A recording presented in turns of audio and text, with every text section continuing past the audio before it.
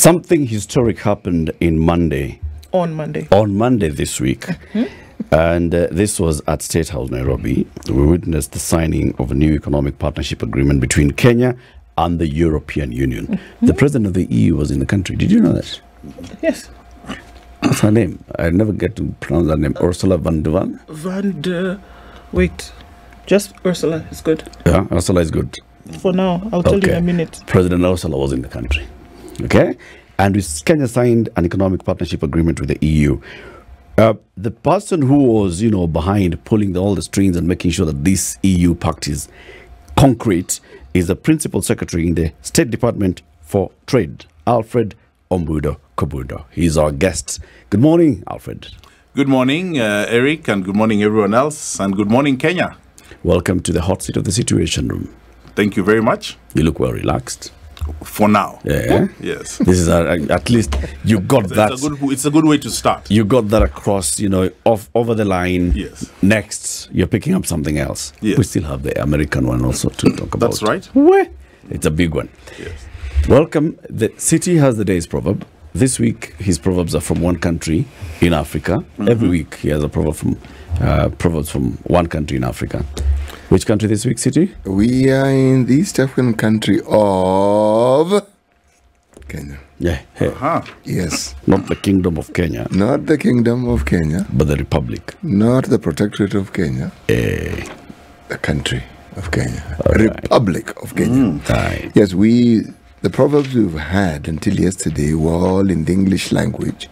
And we felt, surely, we are in Kenya talking about Kenyan proverbs. Why not have one in the Kiswahili language? And here it is. Makali ya jicho yashinda wembe.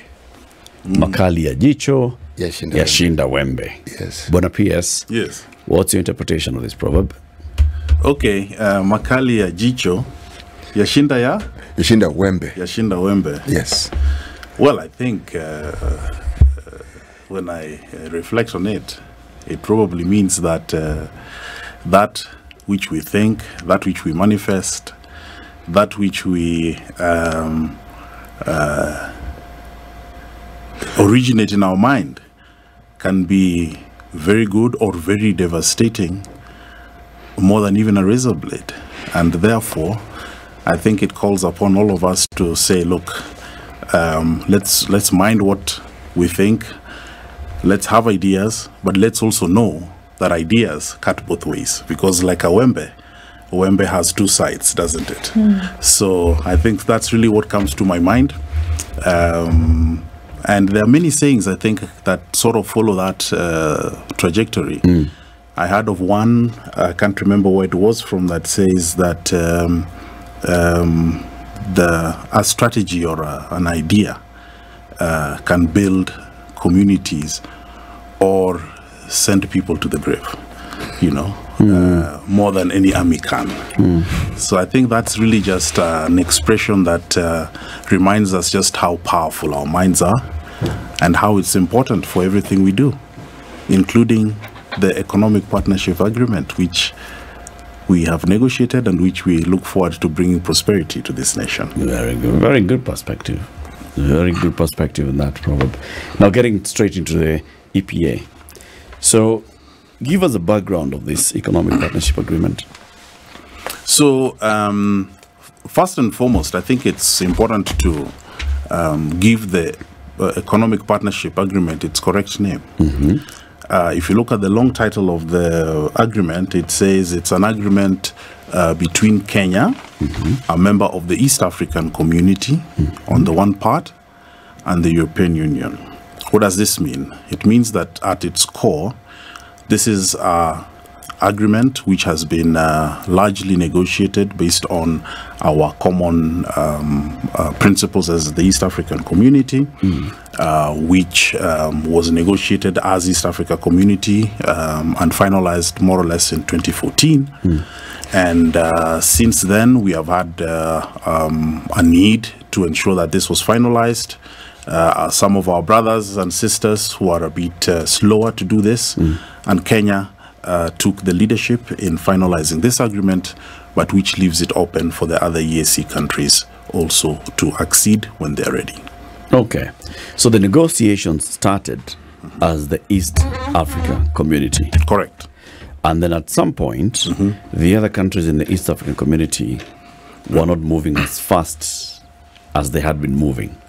And Kenya felt the need to continue running. Yes. Or to inject a kick in the final 2 laps. Correct. Of the 10,000 meter race. Correct. Why did Kenya decide to leave the others behind? Kenya did not leave the others behind. Kenya is no longer an LDC, or at least developed country. And because of that, there are certain imperatives around what developed countries, for example, allow LDCs to be able to import into their countries on duty-free terms, on very generous terms. But as a country grows and as you move towards middle income, then the expectation is that you stop relying too much on the freebies and you start having less room to have agreements that are based on you just being an LDC. And therefore, Kenya had the necessity to make sure that it had an agreement that ensures that its goods are still able to access large markets like the European Union on duty-free and quota-free basis. That's really the crux of why Kenya had to move ahead. If you recall, around 2018 or 2017 or thereabouts, when Brexit happened, there was a period there where, because we didn't have an agreement with the UK, our flowers could not be exported duty-free. And this sort of had to be fixed fairly quickly.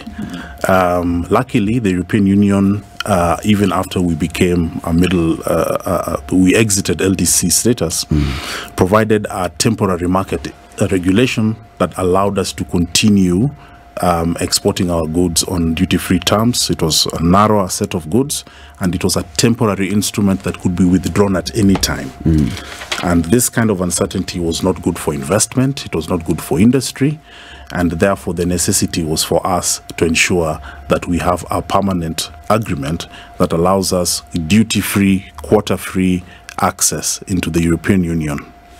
Do the other countries in the East African Community currently enjoy that duty-free access to the EU?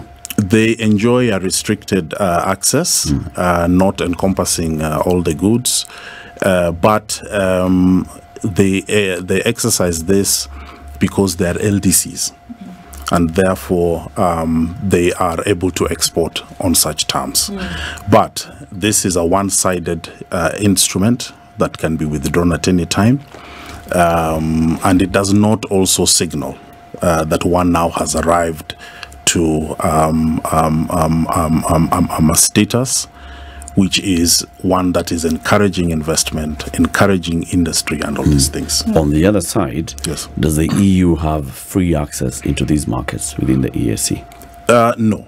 So that's one of the features of the economic partnership agreement that we negotiated and signed, is that it is a very generous, I would say, agreement to the developmental side. We have gotten 100% duty-free, quota-free access. Quota-free access means that not only does your goods get there without duties, but you can take as many as you want. Okay. No limits as to that. But on the side of the EU, we have been less generous, if I can put it that way. The first thing is that there are a number of goods which are permanently excluded from duty-free access into Kenya. And those are goods which we considered were of a sensitive nature, mainly relating to agriculture, mainly relating to industries whereby we think we can start developing over the next 10, 15 or 25 years. And so those ones are permanently excluded from this agreement.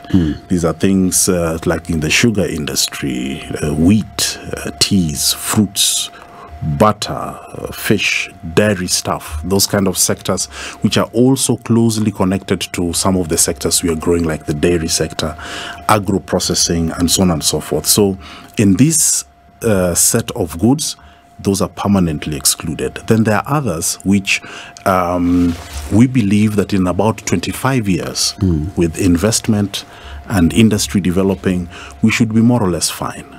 And so these are those areas whereby over the next 25 years, we shall be abolishing the tariffs in respect to the European Union. And then there are also a set which will be abolished in 15 years, which are also mostly connected to sectors that are far more complex, and that maybe we still need to import a lot there.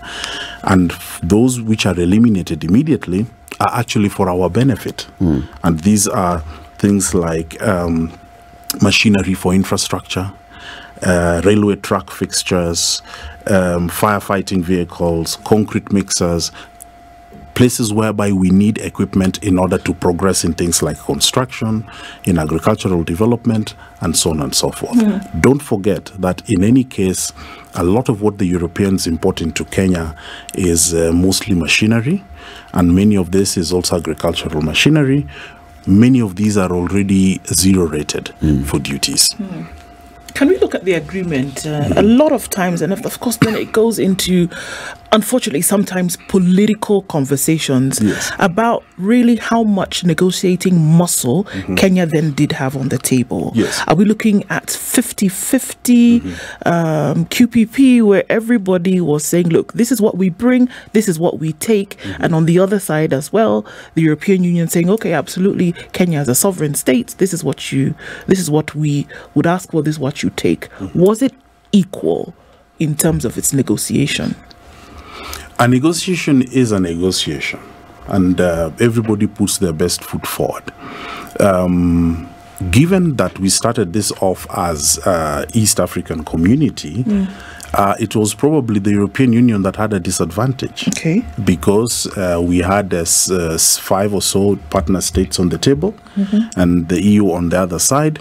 And therefore, we were able to have those conversations in a way whereby we were not only looking at Kenya's interests, but Burundi's interests, Tanzania's interests, and so forth. Trade negotiations are a fairly complex area. It involves a lot of knowledge of law, a lot of knowledge on agriculture, on industry, and so on and so forth. I do believe that Kenya has matured to the extent whereby we have some of the best professionals available that can negotiate an agreement practically with any country in this world. You know, as I heard you speak, Bonapiers, something came to mind. So, are we saying that the agreements we've signed with the EU, well, we signed one with the UK as well at some time, we signed another one with the US, are we saying that these are not in abrogation with any understandings we had for the Africa Free Trade agreements, the sovereign community, that in no way do they infringe on these other agreements? No, they do not infringe on these agreements. I'll give you the example of the EU agreement itself. Where we have expressly, as East African community, agreed that we want to get into this relationship with the EU. We negotiated together. 99% of the agreement remains as it is, and therefore it reflects that community spirit. In 2021, when Kenya said, look, if we continue in a situation whereby we don't have an agreement and we are not an LDC, we'll be in a lot of trouble for our exports. And so the heads of states of the East African community at a summit in 2021, I believe in November, said those who are ready can proceed, and those who are not yet ready can proceed when they are ready. There are countries within the EAC that are going to leave LDC status soon. Tanzania is one of them. I do expect that in very short order, you will see many more coming up to accede to this agreement. You mentioned African Continental Free Trade Area and other agreements. There's a principle in the World Trade Organization that allows countries to basically get into trade agreements, provided that they conform to WTO principles. And so you can get into an agreement with the EU, you can continue doing AFCTA, you can continue expanding your markets, provided you do not derogate WTO rules. You know, I find it curious when you also mention that the original agreement we had was disadvantageous to the EU? Not entirely, but it was a generous agreement. Generous, because I mean, I was going to smile all the way to next week, contemplating it, saying that, you know, this is a first. We got them. No, it's a first, because the countries negotiate for things that benefit them. That's true. And a trading bloc like the EU would be no exception to the rule. Let's talk about the advantages. What are these advantages that we're going to have? The advantages are plenty. I think the immediate advantage that we get, probably the most significant one, is certainty of market. What does certainty of market mean? It means that once you know that you're able to export on permanent terms, because economic partnership agreements are permanent instruments. No, just explain permanent before we continue so that we understand. Permanent is until the last sunrise of the world, basically. So this is not... Into perpetuity. Into perpetuity. Okay. So that's basically it. But, of course, it has provisions where you can modify, you can even exit and so forth. So it's permanent until it's not permanent. So what this basically means is that we are now able to signal to the world that we have access to a $18 trillion economy, 27 countries, a single set of regulations. That's a big impact on our investment signaling to the world. Sorry. Now, once we are able to do that, then we are also then able to have a better basis to advance industry. Because if you are telling people that you have access to a market that's $18 trillion, 27 countries, a single set of regulations with no tariffs, then people from all over the world that want to get into the European Union are going to come to Kenya. I'll give you an example. Currently, we are exporting very little textile and apparel into the European Union. We're exporting most of it to the United States, probably about $500 million. There are countries like Bangladesh that have been exporting about $40 billion worth of textile and apparel into the European Union. Bangladesh is a least developing country, but in 2026, it's going to graduate from LDC status. What does that mean? It means that, and sometimes in a sector such as the textile and apparel, the margin you make is actually the tariff exclusion. So if you're going to get excluded 30%, maybe that's your margin. Yeah. Now, if we have this kind of access, then we are an immediate magnet for factories, maybe in places like that want to continue exporting using the same relationships that they've built in the EU. And we can have conversations with them to locate in Kenya, create 100, 200, 300,000 jobs, and continue exporting into the EU. And that's just one example. There are tens and tens and tens of sectors whereby we can actually do manufacturing with the eye of taking things to the EU. The reverse is also extremely important. There are European, American, Japanese companies that want to export into EAC and Africa Continental Free Trade Area. Because of this relationship, if they can, they are now able to increasingly look at Kenya as a place where they can do manufacturing in order to get into the rest of the East African community. There are many more benefits. It would take the entire studio time if I were to preach on the benefits. But let me preach on at least maybe 2 or 3 more. Kenya is a champion now on issues of climate change. Kenya is championing a more sustainable world whereby climate finance is done more equitably and so on and so forth. That has been a very clear clarion call by His Excellency the President. One of the ways in which Kenya can benefit from the climate conversation is trade. European consumers are very more careful about knowing where goods they're consuming are coming from, how they're produced, and so on and so forth. Kenya has a chance not just to export to the EU, but to export sustainably produced goods where the energy is clean and the processes have been done properly, and those products attract a 15, 20, 25%, 30% premium in the market. It means that we can actually profit from the environmental agenda, which we share in common with the European Union. And finally, we also commit to raise our standards in as far as how we manage customs procedures, how we manage trade logistics.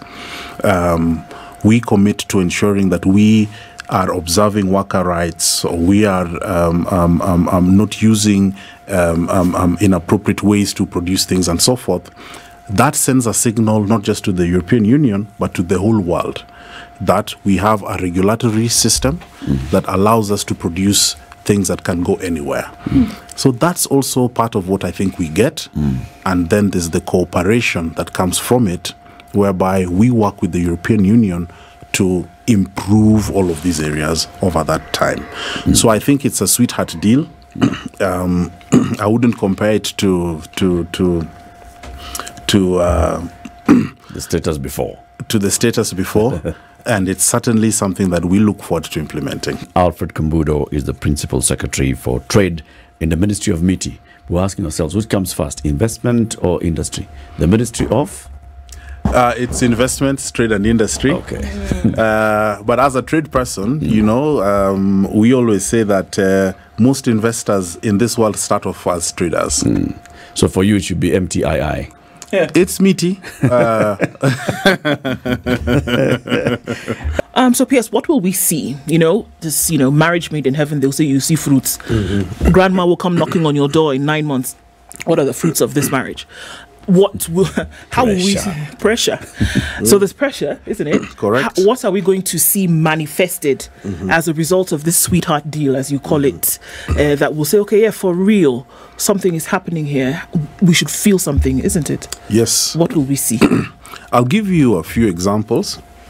I think this agreement is quite good for trade and investment and industry. Number one, we have about we slaughter about 2.5 to 3 million livestock every year. We have a situation whereby much of these hides and skins are going to waste. We have a budding leather industry. There are companies that have come up in this sector. Now, if you look at Europe, Italy and Germany are one of the biggest consumers of finished leather products and articles of leather for industrial purposes, but also for bags, straps of watches, upholstery as part of furniture, and so on and so forth.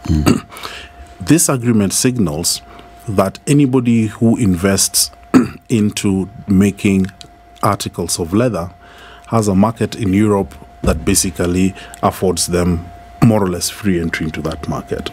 We can expect the leather sector to grow because of this. Already we have companies that are certified to supply to companies like Zara.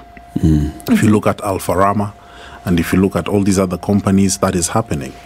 We also have German investors. I think there's one in Kwale that is basically already making shoes using hides and skins from here and taking them to Germany. So you do expect sectors like that to grow, and as we become more familiar with the buyer tastes on the other side, that could happen. Secondly is agro-processing. We do take a lot of agricultural products into the EU, a lot of fruits and vegetables. It is time for us now to start processing these into juices, other preparations, and so on and so forth. Now that an investor would know that our access into this market is permanent until the last sun rises, then they will be able to go into banks to look for more money. If I go to a bank and tell them that I need a 15-year plan, it has to be backed by revenues that you can foresee for 15 or 30 years. And then that is also the second thing that's going to happen. Another thing that's going to happen is that we are going to see a lot more development cooperation between us and the European Union. You know, nowadays the political imperative is look after your friends, look after your closer friends even better. So we have signaled that we are prepared for a long-term relationship, and we also expect that the development cooperation, which already the EU is one of the largest, should actually increase even further. They have a medium term coming up of the program with Kenya, and already they have said, let's deepen this further, let's increase our development cooperation in trade, and so on and so forth. So that's somehow what I see coming through. But most importantly is that farmer that does snow peas in Kieni on a quarter-acre plot now knows that probably they have a chance of exporting this over a long time. The person that's developing deep sea fishing in Lamu, where we have barracuda, we have all that, has a chance of investing more. Our people in the flower sector who put up a very beautiful flower wall in State House on Monday as a thank you, basically now know that they continue having this market. Apart from the duty-free in terms of customs duty, are there any other taxes that companies that set up here that sell into these European markets will enjoy? Well, apart from just the access to market that is now the customs. Yes. And that is actually, that's why MITI is MITI, because it's not just about trade. It's about investment, it's about industry. Yeah. So at MITI, we do roll out programs that are supposed to encourage investment and also industry. So people could easily, for example, base in special economic zones if they want to re-export, and therefore they would benefit also from a lot of reductions in terms of when they need to start, for example, paying corporate taxes. There's a lag on that, and several other such sweeteners. And therefore, somebody coming in here will get a market, but if they're in a special economic zone, they'll be able to get considerations in as far as a lead period for their taxation. Yeah. They will be able to benefit from so-called horizontal infrastructure, whereby we are putting together special economic zones whereby the roads are going to be built and that kind of stuff. They will also benefit from geothermal energy, and we never say this enough, because we are a country that's already 92-93% renewable energy, and a company that comes here doesn't just get market access into places like the European Union, but they can also manufacture using geothermal energy, which is green, which is valued, and which will put a premium on the cost of the product that they sell. Correct. So there are several advantages. Concern has been raised that this basically just gives access to existing European companies or investors to come into this country, get labor, leave us with nothing, and take a lot of, with little, but take a lot of the benefits to the European countries. So, for example, a company that is registered and based in Italy, that is dealing with leather products, comes and sets up at the special economic zone in Naivasha that supports them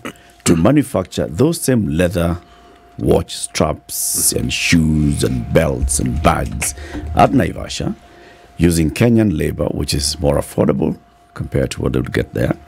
Then they're not paying corporate tax in Kenya. They are getting access into Italy, duty-free into Italy. They brought in their manufacturing equipment into the country, paid zero duty. So basically they have manufactured here. They've used our energy, paid a little bit of money into the energy, which has also been subsidized because, you know, they're in a special economic zone. And they have taken the money back to Italy. Is that a legitimate concern? Well, it doesn't sound quite so, because let's break it down even further, because you've been fairly detailed in your hypothesis. If this guy comes in from Italy He is probably going to come with some machinery that can make maybe nice buttons or nice stitches or whatever. And they will need to get the labor that you are describing. Yeah. They will have to train these people on how to make those kind of stitches and cuts and trims and so on and so forth. Yeah. So they're already imparting skill. This will be a business that is probably going to occupy 30, 40,000 square feet, maybe. What's exactly going to happen? They're going to be paying rent, or they're going to build something. So that's going to be a bit good for the construction sector. But most importantly, they'll be hiring 10 or 20,000 people. These 10 or 20,000 people will have a livelihood. They will take their kids to school, and they will also be paying pay as you earn, which will also give government a little bit of revenue for development projects. But they will have transporters transporting their stuff. If it's a leather thing, they will be buying hides and skins. They'll be buying chemicals. They'll be buying industrial salts. They'll be having cooperatives all over the country aggregating in sheds and bandas to bring in their hides and skins. They will actually be creating several industries which we are going to be benefiting from. So by the time this person is taking their things to be exported back to Italy, we are also going to be enjoying more foreign exchange, so that then we are able to balance on our exports and our imports. Now, sacrificing a little bit of corporate tax in exchange for what we get on pay as you earn, in exchange for jobs, in exchange for supplies, in exchange for that person who wakes up to transport, in exchange for that herder that is able to basically get maybe 6,000 or 7,000 shillings more from their hides and skins, that replication is extremely important. And in fact, many countries that have grown have used the same model. Dubai, which is now one of the leading global forces in services, basically created an incentive structure for people to go into that country and stay in that country. I think that's where Kenya needs to go. Would there be an opportunity then for these people who have acquired this technical skill and knowledge, having worked for this Italian conglomerate in Naivasha, to set up their own and still have access competitively in Italy? Oh, yes. Oh, yes. In fact, over time, that's how capabilities develop. These people will also be able to have a niche market that the big conglomerate will not have. They may be able to set up a smaller industry where maybe things are being done by hand, where there's a story to tell about where the thing is being made. They can tell a story about the culture or make artifacts that reflect their culture, and then they can sell this at an even higher premium. And one of the things then that we are committed to do in this agreement is in the trade facilitation side and the custom side for even small businesses to be able to export more easily and without all of these strictures. So dynamically, the person who starts off as somebody who's teaching in an Italian conglomerate may end up being somebody who can make 10 bags a month of their own. The stitching may not be exactly the same, but the story would be priceless. Okay. And many European consumers, they do not just buy goods, they buy the story. The expectation then, finally, would be that among the strategies that MITI is developing would be to ensure that we have Kenyan startups that are able to set up and access this market. I'm giving the example of the AGOA structure that we've had. Yes. And the textile manufacturing that happens in this EPZs. How many Kenyan companies have established, originally Kenyan, that are taking advantage of AGOA?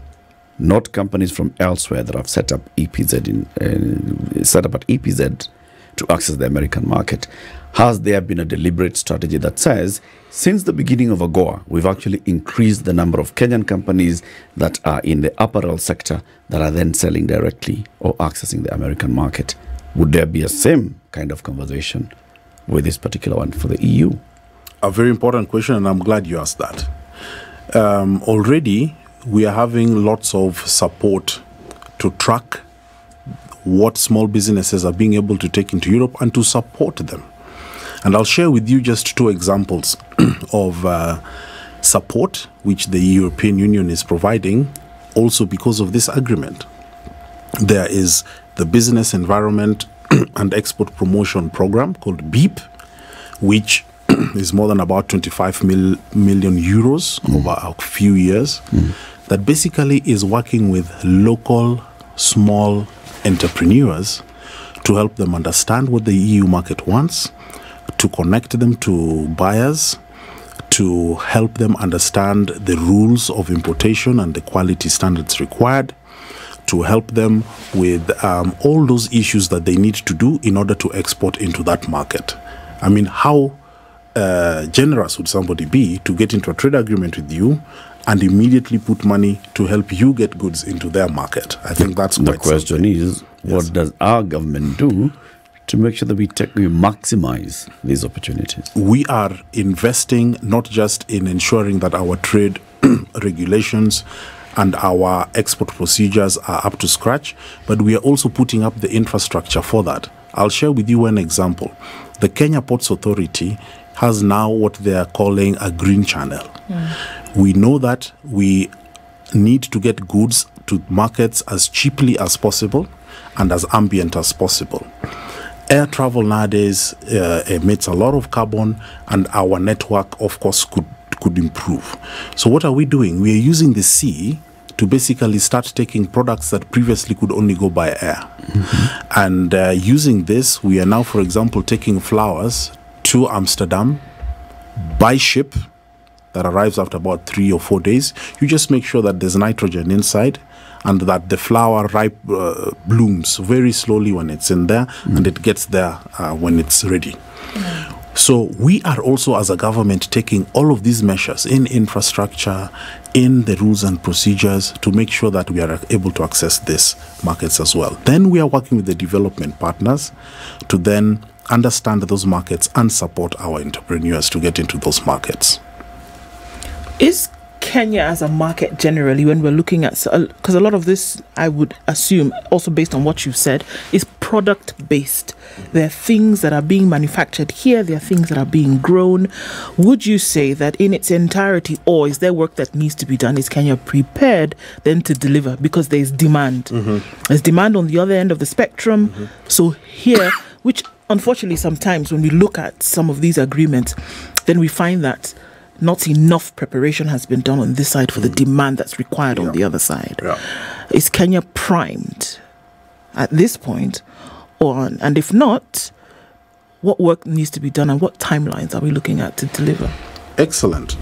Kenya is primed, I believe. Lots of work needs to be done in order to get a bigger slice of the pie.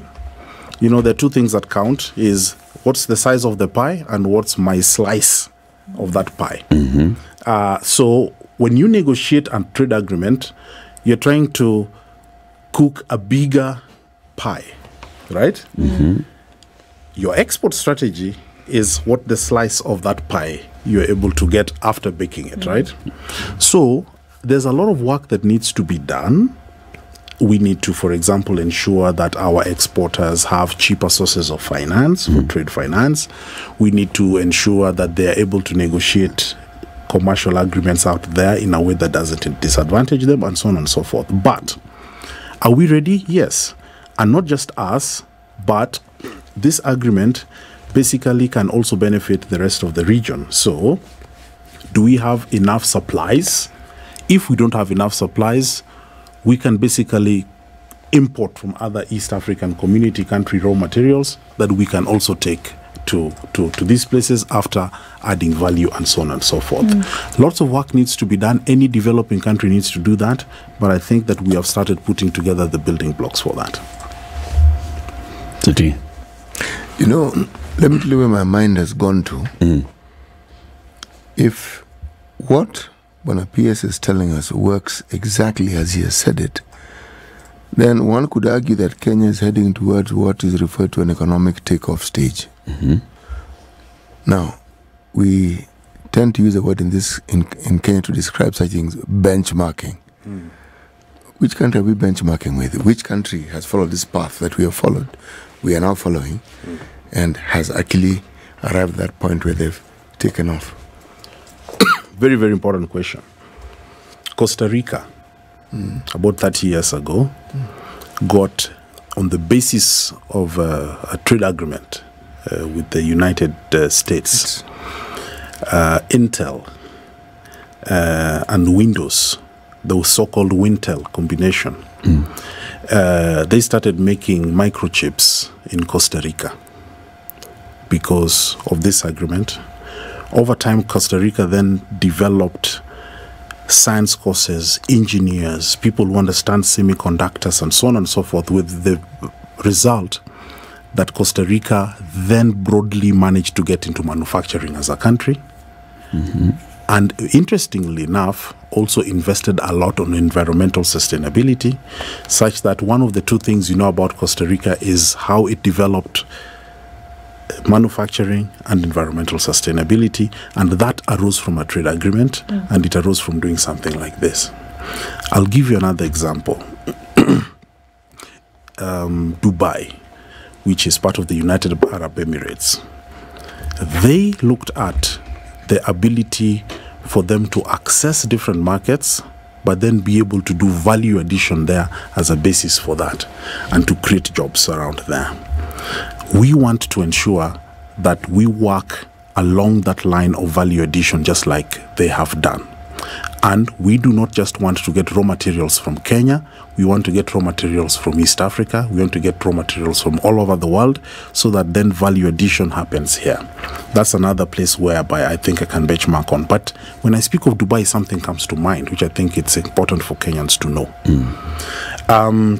One of the areas that we are going to negotiate further with the EU is on trade in services.